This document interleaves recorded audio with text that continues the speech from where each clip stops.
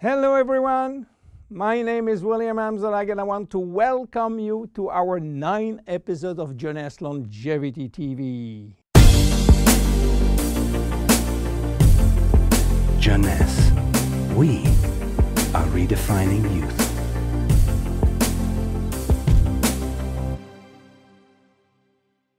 Obesity, or should I say globesity.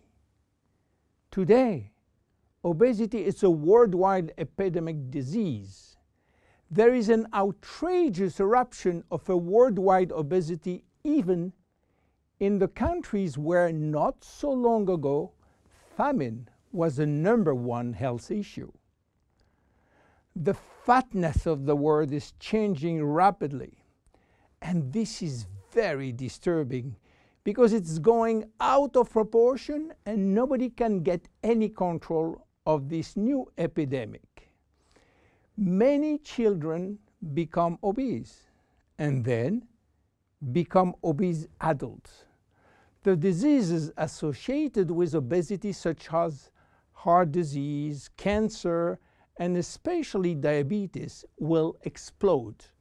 That will mean a lot of sick people all over the world. The cost in terms of death, diseases, and money spending is just astronomical. Think about today, there is in the world about 3 billion people overweight and 800 million real obese. The cost of obesity in the United States is about 150 billion per year, which is 10% of the total US medical cost. So what is the difference between overweight and obese? Overweight means that you gain only few kilos above standard, from 1 to 15 kilos for adults. Above this threshold, you're considered as obese. If you wish to get more detailed information, then you have to calculate your BMI, which means your body mass index, by using the following formula: your weight in kilo divided by your height in square meters.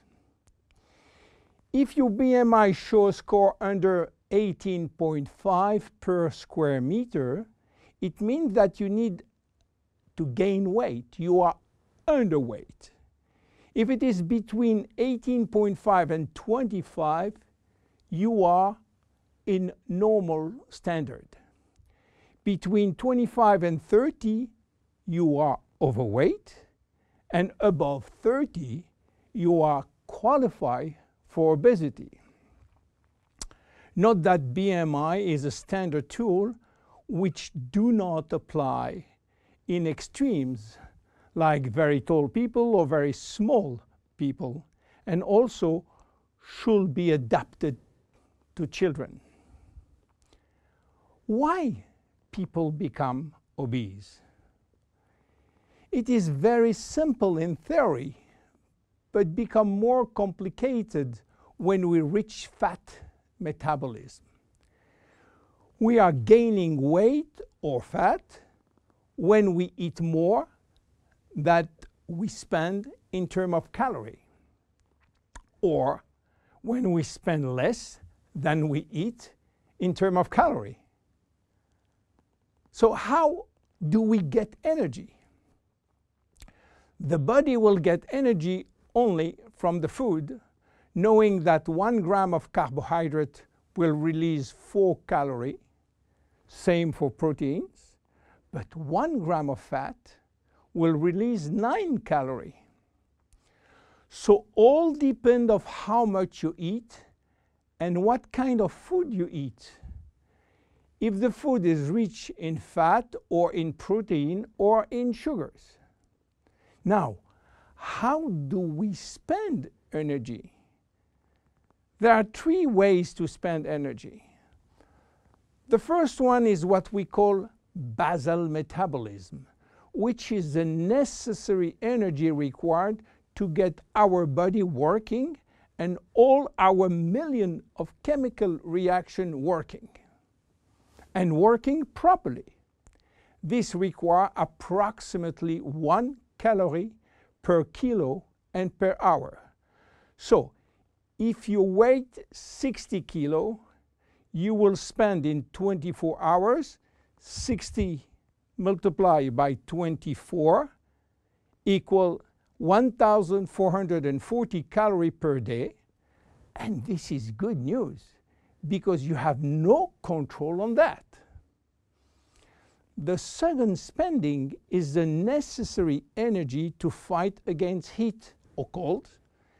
And these depend on the environment and the way that you are protected against heat or cold.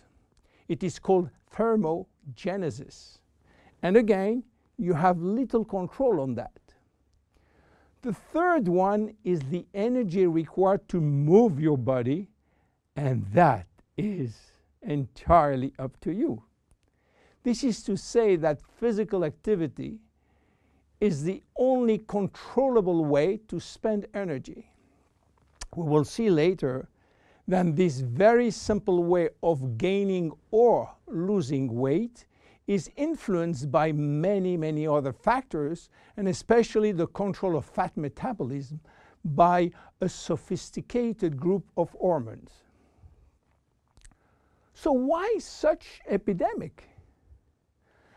To understand, we have to go back 20,000 years ago. As surprising that it can be, our genes have not changed for the last 20,000 years. At this time, life for humans was quite difficult. In fact, life was based on food availability, and food was really available only during spring and summer. The rest of the time, no food, almost famine. Our genes has to adapt and to work in accordance with this alternance of abundance and famine, and they create a kind of energy storage. The fat cell was born. This cell has the capacity to store all kinds of energy derived from fat, from carbohydrates, and even proteins. It can increase 50-fold its size and retain energy in the form of triglycerides.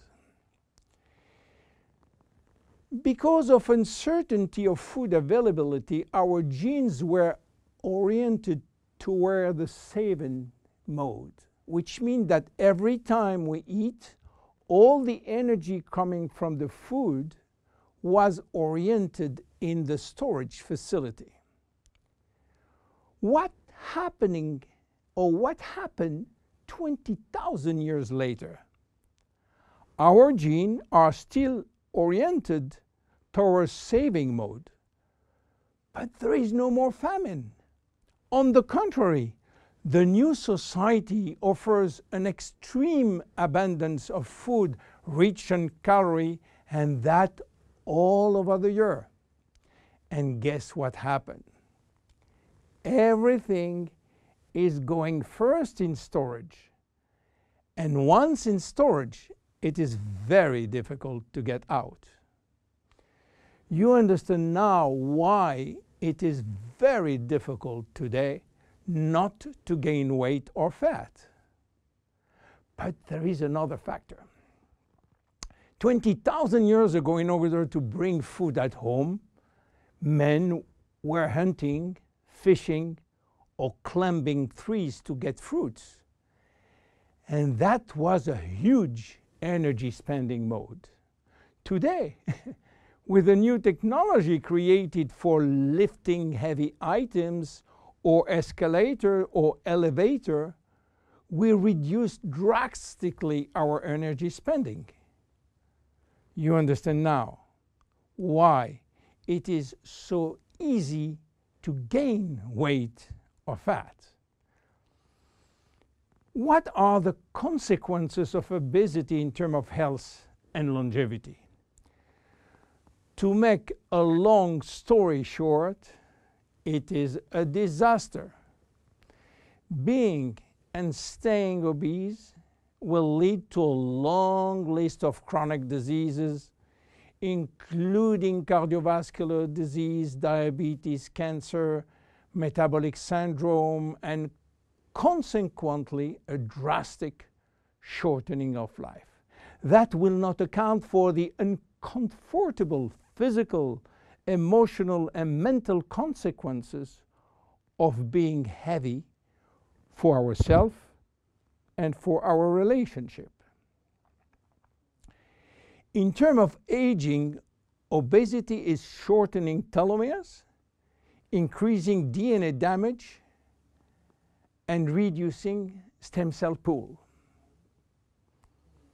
So what to do for reducing obesity? Obviously, it is quite difficult considering the worldwide effort of the medical community with so small results.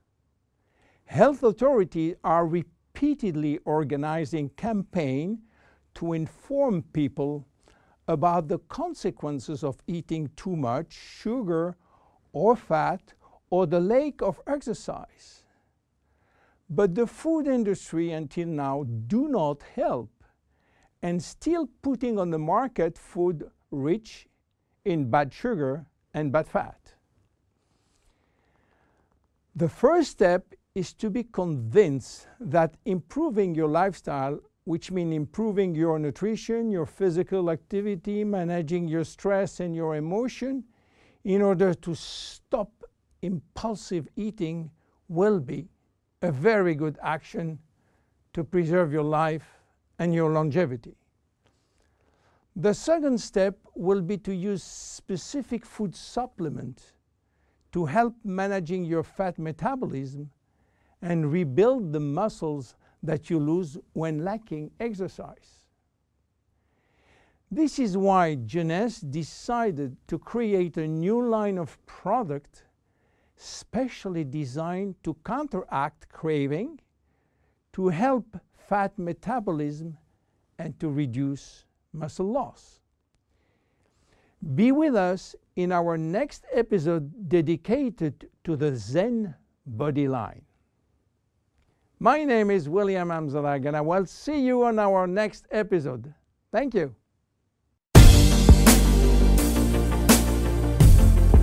Jeunesse. We are redefining youth.